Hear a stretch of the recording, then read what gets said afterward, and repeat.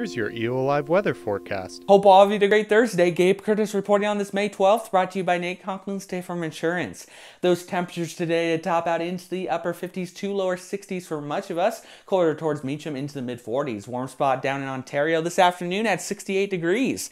We take a look outside this afternoon in LeGrand. We are finishing off the day with that rain as that has just spread across our valley. Expect that to continue throughout the evening hours up towards the north before that rain breaks up the second half of the night, and with those temperatures dropping to near freezing for much of us up towards the northern half of our region, we could see a few snowflakes the second half of the overnight hours. Not really tracking that down towards the south though, as those showers will end a lot quicker.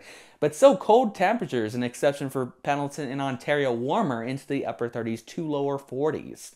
Heading into the day on Friday, those temperatures will be topping out into the 50s and 60s once again. We could see a shower or two, but much of us will remain dry as we're seeing a little bit more cloud cover down towards the south than we do up towards the north, but still some sunshine mixing in everywhere.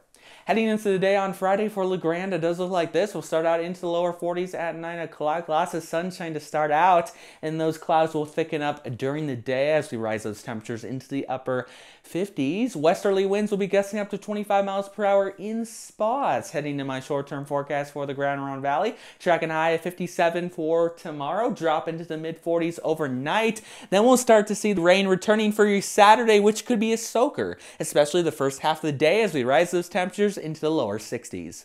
As we head into the extended period, trending warmer for your Sunday into the mid-70s. Again, lots of sunshine before mid to late afternoon is when we're going to see those showers start to move in. And with that instability around, really won't be surprised if we start to see stormy skies developing. Drying out mostly on Monday other than an isolated shower. More sunshine for Tuesday before we start to see those showers roll back in, cooling back into the 50s by the end of the work week.